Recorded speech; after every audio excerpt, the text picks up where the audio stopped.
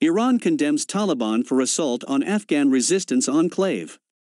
Iran rebuked the Taliban for its capture of Afghanistan's northern Panjshir Valley, the last remaining opposition bastion, breaking with its largely muted stance since the fundamentalist group swept to power.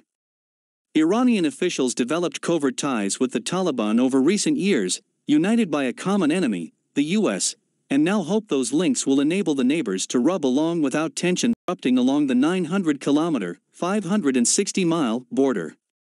But Tehran had helped finance anti-Taliban resistance fighters prior to the American invasion of Afghanistan 20 years ago, many of them in Panjshir.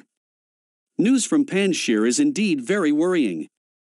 The attack last night is strongly condemned, Saeed Khatibzadeh, spokesman for Iran's foreign ministry, told reporters, referring to the Taliban's announcement earlier on Monday that it had seized the province.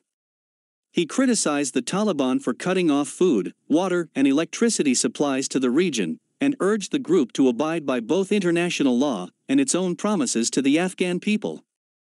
Since the US started withdrawing from Afghanistan, oil-rich Shiite Iran has sought to increase its influence in the landlocked state and develop pragmatic ties with the Taliban, an extremist Sunni movement. Tehran aims to boost trade, secure the frontier and contain any threat from Islamic State jihadists.